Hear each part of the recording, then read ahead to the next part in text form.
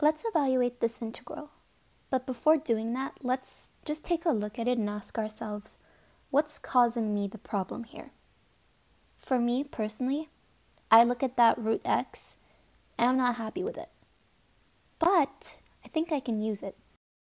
Now, when I look at that root x and I have that root x in the denominator as well, I can draw a relationship. I can do a substitution and that could help me eliminate it. How? Well, let's say my variable t is going to be my substitution variable, because I don't want to use u. I'll say that t is equal to root x, and so the derivative of it is going to be 1 over 2 root x, because that's just the derivative of root x, right?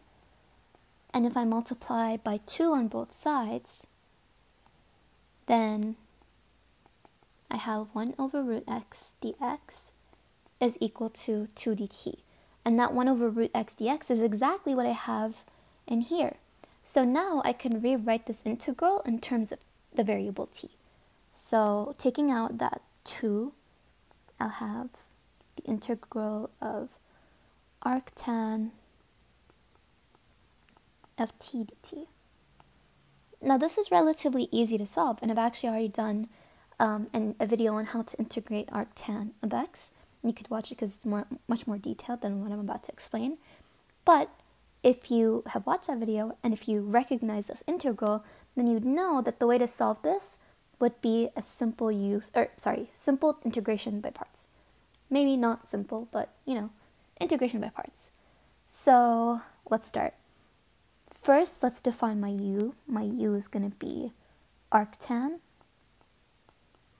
of t, and so my du is going to be the derivative of this, which is something you might have memorized, which is 1 over 1 plus t squared dt, and then my dv is going to be what's left in that integral, so dt, and if I do the integral of dt, I will get that v is going to be equal to t.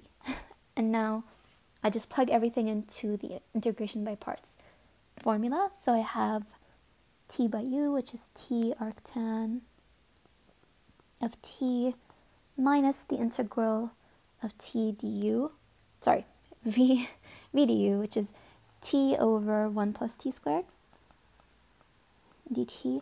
Also, I had a 2 multiplied by this whole integral, so let me not forget that. And I'll have it here. So to solve this little portion here, you might tell straight away that this is another substitution because I have something and its derivative. So let's do another substitution.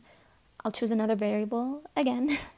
Let's say this time w is going to be equal to 1 plus t squared, and dw is going to be the derivative of that, which is 2t dt, and now I'll just divide by 2 on both sides, so that 1/2 dw is equal to t dt. So let's write that in here. 2t arctan of t minus that 2 is out there, and because I have a factor of 1/2, it's just a constant, I will pull that out too. And now with rewriting this in terms of the variable w, I have 1 over w dw. And so notice how nicely these 2 and 1/2 cancel each other out. And then the integral of 1 over w is pretty straightforward. It's just going to be the natural log, right? So again, writing everything, that's probably the most annoying part of this, honestly. Arctan of t minus the natural log of w plus the arbitrary constant c, because we're officially done with integrating. However, and I actually might take my comment back, this is the most annoying part probably, because if you forget this, then, you kind of messed up. You need to go back and rewrite everything in terms of your original variable that you started with, which is x. So let's retrace our step. Let's walk backwards. So first we said, let's start with that w because that's the last thing we did. The w we said is 1 plus t squared. And then before that we said that t is equal to root x. So then finally 2 arctan, I I forgot to put a t in here. My bad. Okay, whoops. T in here.